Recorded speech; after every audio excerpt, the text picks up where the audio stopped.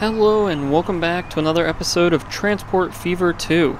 In this video, now that we have our machines line up and running and starting production, we're going to make sure those machines are getting to where they need to go effectively, as well as taking a look at where the rest of our resources are going and make sure each city is being supplied adequately.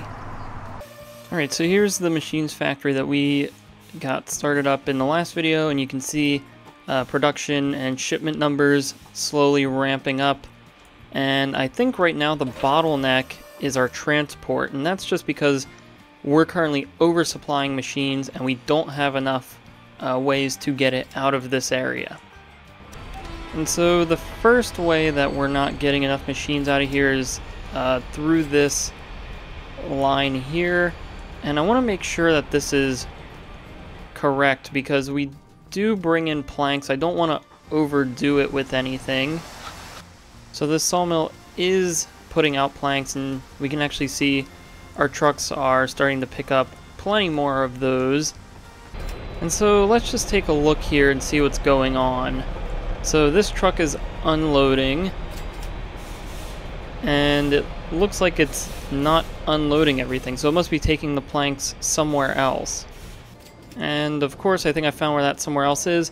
I think it's dropping some of them off here at the tools factory, which is completely unnecessary now that we've fixed this. So in order to fix this, it should just be a matter of selecting the station, and or actually we need to go to the Santa Clarita one. And we have it unloading all of the planks. I'm not sure why we can't have it unload everything. Alright, so now I think we have it figured out. Actually, I guess we don't. So, what I did was, we came over here and this station we had so that they can't unload planks anymore, which I was hoping would mean that it would unload all the planks at the machines factory, but that's still not working exactly how we want. So maybe if there's a way that we can play around in here with the full load all, so it only leaves when it has a full load. So that would then in theory force it to unload all of the planks. So we'll have to wait for our next truck to come in to see if that works. And I think one thing we can do while we wait for our trucks to come in, just to make this a little bit easier, well, I guess we can't actually. I was hoping we could fit in another entrance here, but it doesn't seem like it's going to let us, which is fine. It just would have been nice to ease traffic a tiny bit at this intersection, but this shouldn't really be an issue at the moment. Alright, and so now we have another plank truck coming in to drop off. Let's see what happens here now. And so now it's just unloaded to a certain point and it's not unloading anymore. So I guess we have to do some more playing around here to see how to fix this. And so after messing around for a bit, I still really can't figure out why this is happening after we've changed the things that we have.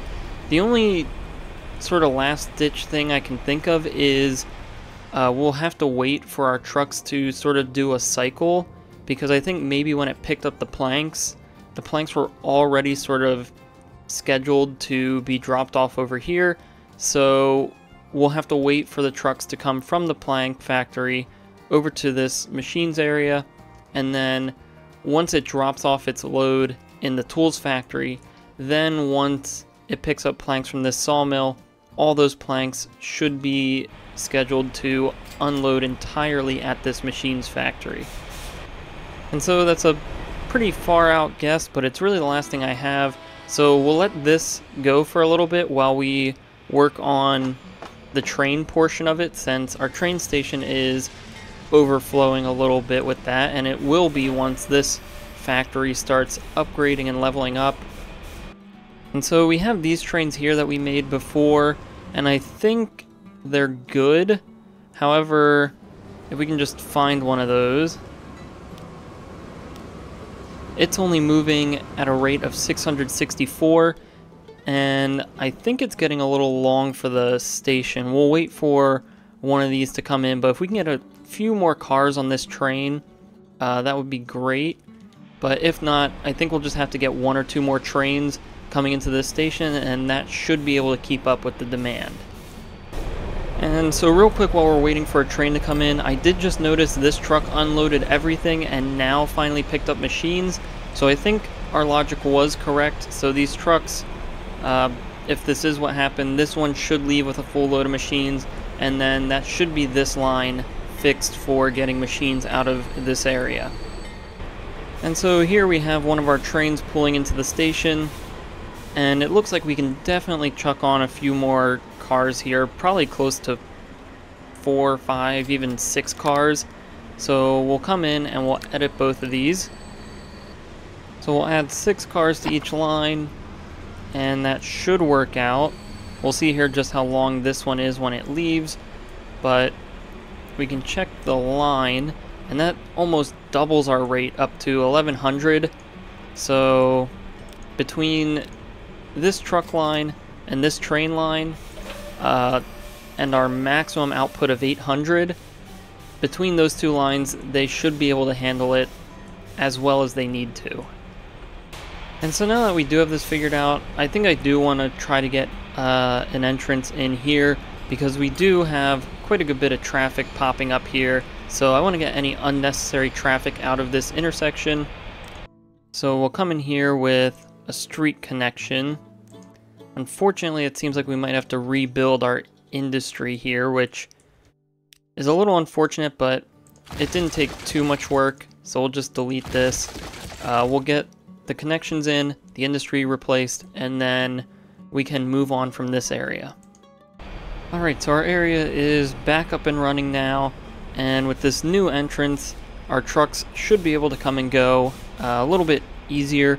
We did also make this connection into Santa Clarita, hoping to maybe draw some traffic off of this road, which might help to free up this intersection here a little bit.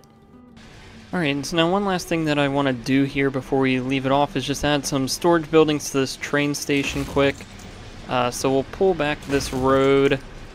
I guess about there is good enough. We'll configure this, and we'll throw in a large storage building probably right about there with some of these large storage buildings. And then we'll just build this road through here just so it looks right and like there's a connection. Alright, so now that we have this all up and through here, let's just toss in some quick painting of asphalt, and then that's pretty much how we'll leave this area. Alright, so we'll leave this area off here. Of course, we reset this industry, so it's going to take a while before things get back going, but we'll let this sort of slowly work through its system, and then we'll check back in on it later to make sure everything looks good. And so continuing on this thread, we have our machines dropping off here in order for them to go to Jackson. And if we notice here, we're hardly taking any machines. Of course, this was probably due to the issues we had earlier, but even if we take a look before, this line wasn't even making us too much money. And if we come over here to Jackson, we can see, again, we're supplying 0 machines, but I think the issue is the location of our line there. I believe we're dropping the machines off at this truck station. However, we have this whole area up here that needs machines. So I think we'll leave the current line that we have dropping machines off here. However, we will add another truck stop. And so taking a look around, I think maybe the best spot is probably on this street, and then we'll have to do some moving of the roads to make this a little bit more natural, also to help extend our reach a tiny bit.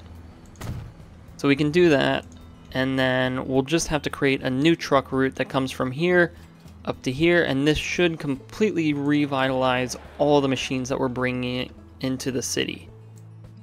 So we can come up to our road depot over here, and of course I think we'll go with these urban e-trucks.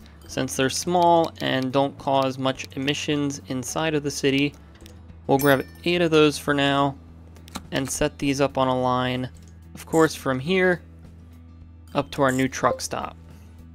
So then we can just set these to be on the same terminal and we should be good to go from there.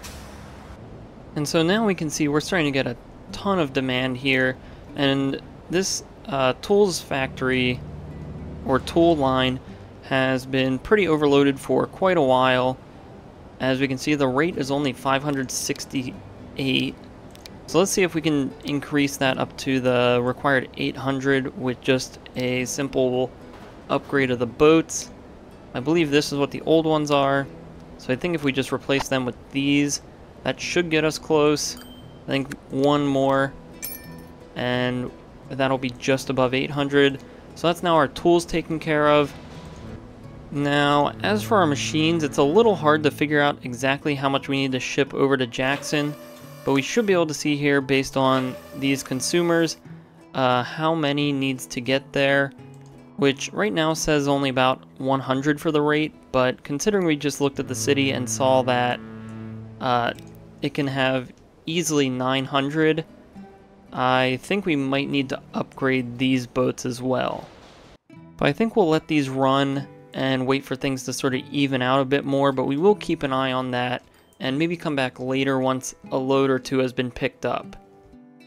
Alright, so I want to come back to the cargo hub and take a look at our boats, since these are usually the ones that take the longest to update, so I want to just take a look at what's being held in each area and if there's any adjustments that need to be made.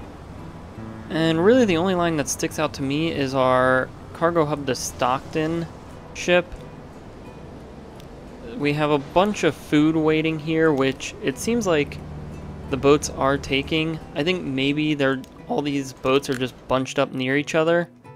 Yeah, so by the looks of it, it just seems like all those boats are bunched up with each other. This is actually one of those boats here coming in, but I still think it'd be worth it to upgrade. And so I think if we switch to this boat here, the Merlin, it has more compartments, so it should be able to split the loads a little bit more appropriately, so maybe filling 3 with food and 1 with goods. We'll see as that boat pulls in here right now, but I don't think we really need more capacity. I think we just need better distribution when our boats pick up their resources. So interestingly enough, it didn't pick up all the food for some reason, and I'm really unsure as to why that happened. I suppose maybe we can manage the line and tell it here, oh, we've capped it at a 50-50 split. So that's definitely not what we want. We should definitely bring it up to like 80-80. I guess that was just a mistake when we set up the line, because if we do 50-50, that's not really sustainable, because you're never going to get a perfect 50-50 split delivered to the port. You always have one that's maybe slightly higher or slightly lower. So by going over 50-50 to like 60-60 or 70-70 allows for a little bit of unequalness between the line rates. So now coming into our train station, there doesn't seem to be anything that's holding too many resources. We have our train coming in now to relieve this platform, I believe. Actually, that's for a different line. So let's take a look at this line and see if maybe we have one of these trains coming up here soon. Alright, and so we actually had one just leave from the cargo hub, so I think... I'm not sure if another train is really warranted for this. I think we'll leave it because it's not overflowing the station, but these trains are so long that if we added another one, that would definitely be overboard. And we can see this one's leaving entirely full besides a little bit of construction materials, but I think that's perfectly fine. Alright, so following that line out here, we've had quite a good bit of time for resources to build up or be completely empty here. So I just want to take a moment to come through here and double check that everything is looking good. And it looks like for the most part, a lot of our lines are doing really well in terms of their balance. Trucks are leaving full, but the platforms are not sort of overdoing it. Now we do have to keep in mind that we did just have a train drop off a load of resources, and we don't really have another one coming for quite a while, so maybe this is just sort of inflating our numbers right now, but we should be able to come in here and take a look at the details of each line, and we should be able to see, as long as they're consistently making us money, I think we're probably doing something right. Another thing we can check is this chart here, which shows how many resources it's transported, and what we could do is sort of find the average of this number. And so it looks like this probably sits around 160, and our rate is up at 213, so we can probably adjust that, sell one of these, get our rate down a little bit lower so it's a little bit more in line with our average over the last couple of years. And that would be one good way to keep our line rates sort of in check. Similarly here, this line is really only transporting maybe about 150, 140. This rate is up at 180. So I think, again, we'll probably sell one of these. And we'll go through and do that for the rest of these just to make sure that we're leaving resources for when we're sort of between loads. Alright, so we've gone through and rebalanced all the truck lines that come in through here, and conveniently we do have another train coming in right about now, so these platforms should pretty much be cleared by the time the next train comes in, but we'll move on to the other ones and do a similar thing with that. So we have this one over here for Albuquerque and Winston-Salem, and this one seems to have a lot of resources waiting, but yet again, it seems like a train did just stop. Alright, so coming to here and taking a look at these, we're just going to pretty much do the same thing. So for this Winston-Salem truck line, we can just take a look at the average. Again, this probably sits just under 200, so we maybe don't need quite as many trucks. So I think we'll sell two, maybe one more and we'll be good. Next line, the same thing. We're probably sitting at about an average of 160-ish, and we're about 100 over that on our line rate. And then this one, which is probably actually closer to 75, I think we're definitely over here. Yeah, with 231 for that rate, we could probably sell well over half of those. Now, part of this could be that we just simply need to update the truck stop locations in each area, since we can see Winston-Salem does need a lot of goods. However, it doesn't seem like they're getting there, so let's actually see where this is going. So we combine our machines and goods, and this still seems like a pretty good location for them, so I'm not sure why that would change. I think it's just because the sheer amount of goods and machines that are needed over here. However, I think we'll just leave it for now. Our truck stop is in a good location, it's just nothing compared to the rest of the city. So we'll focus on fixing the rates first before we do anything else. Alright, so now after doing all of that, there really wasn't much to change besides we did move this truck stop. It was up here, we moved it down here, since now that this area is filling in with a bunch of industry, we can see that a lot of it requires goods, and I think it's pretty exciting to see this area filled in with buildings finally.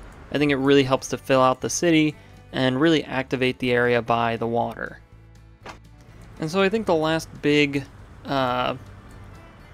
cargo distribution area that we have to look at is here just outside of Montgomery, where we have a ton of construction materials waiting. And these trucks have definitely been operating as well as they can. So let's first of all upgrade these because they're very old trucks. So let's try to go with these Urban E trucks again and see how much that increases the line rate. We'll also change the color of these to maybe a dark blackish gray. Unfortunately, it doesn't seem to change the color of the actual truck itself. It seems to just change the color of the container. However, I think it's obvious just based on the amount of construction materials here that we can probably increase the amount of vehicles on here by a good bit. Now, we don't want to go too crazy because we don't really know how much we're covering with our truck stop, but I think maybe 150 might be a good spot to start because that's almost doubling what we previously had. Now, our tools line has also been doing pretty well. However, the trucks are just kind of old, so let's maybe get some slightly newer trucks running this line. And so replacing them with a truck of similar capacity, we get a rate that is much similar to what it was before, so we can pretty much just leave that. And then the last one we have to adjust slightly is our food line. So I think we'll just sell 2 of these vehicles, and that'll be good there. So now one thing I want to do here is add a line for machines, because we can see Montgomery doesn't have any machines being supplied to it. It also doesn't have fuel, but I think fuel might be a little bit... Well, fuel wouldn't be trickier to get here, but let's just take a look at the layout of the city first. And so it seems like the only area that really needs machines is right here in sort of a very dense location. There is no truck stops near it. We actually have a few more down here. And unfortunately, it seems like... Well, we could place a truck stop here. We'll just have to keep an eye on this intersection, make sure it doesn't get too busy. But having this one here covers all the machines that are up here and all the machines down here. So then we can just simply find our road depot and we can grab a couple of machines or a couple of trucks to supply those machines into the city. And so now our train here should start to bring in machines. We'll just have to make sure that we have that checked from the cargo hub. So it'll also bring in machines. And I think we'll actually just duplicate this and get a second train on this line. That'll help us keep up with resources. I'm not sure if that's necessarily warranted, but we'll see sort of the capacity of these trains once they get going a little bit, sort of how much they can handle.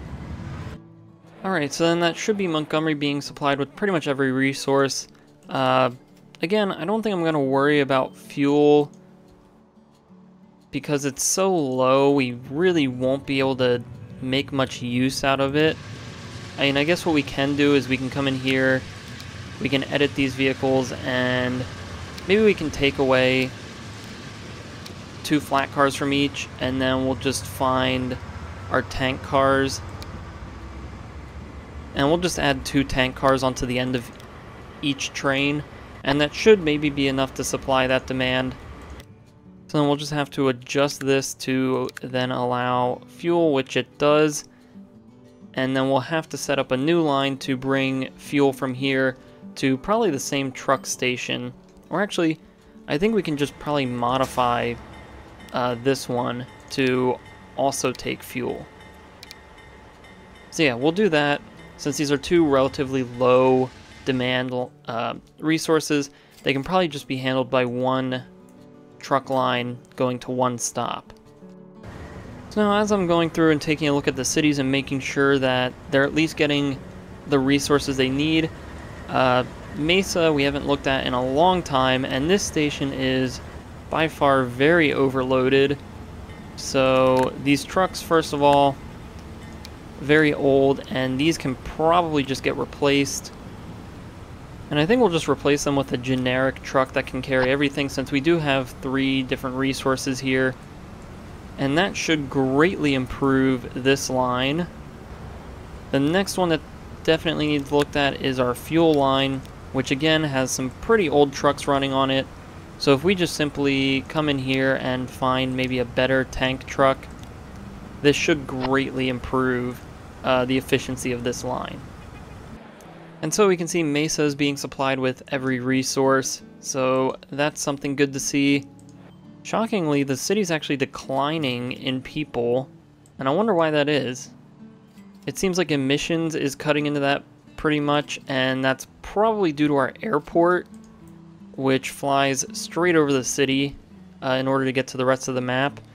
And actually, while we're here, it seems like we finally have decent demand for one of our lines between Montgomery and Mesa, so perhaps we can finally get a pretty full, large plane in here. So let's sort by passenger planes. And I think the ones that we're currently running are these Bombardier planes that only have a capacity of 22. We can use one of these DC-10 planes to really bump up our numbers. And as tempting as that is, I do think it will be overkill with 3 planes. So we'll start with this Boeing 757 and sort of go from there. Because, again, we want our plane to be able to get up to top speed between these two cities since it is so short. And so just taking a look here, our plane is already slowing down. It only really reached a top speed of 200 miles an hour before it starts, I guess, descending for Montgomery. So maybe even this plane is a little bit too big for what we're trying to do here. However, I think we'll just stick with it because there's not really a plane that better fits our needs since it is somewhat high demand.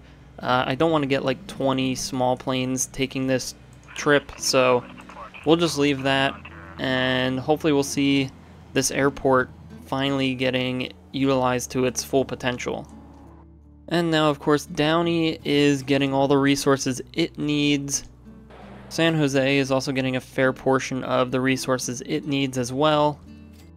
And moving on to Winston-Salem and Albuquerque, Winston-Salem's getting all the resources. Albuquerque's getting all 6 resources as well. Stockton is getting everything besides construction materials, but I think that number's so low that we can sort of ignore that. And it looks like Stockton's actually really starting to branch out, filling out this peninsula, which is pretty cool to see. Sacramento is also getting everything besides construction materials, probably for the same reason Stockton is. Modesto is getting all 6 resources. And both Jackson and Scottsdale are getting all the resources it needs, although it's probably well under what's actually required, but we are supplying at least all 6 resources in some capacity. Same thing in Santa Clarita, as well as Birmingham, which continues to grow inside of this little corner.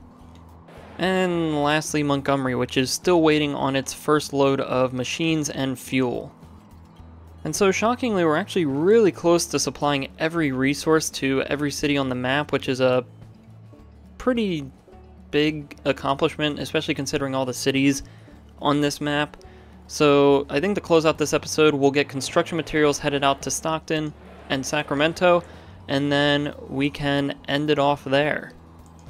And so getting these resources into the city is as simple as adding that to one of these lines.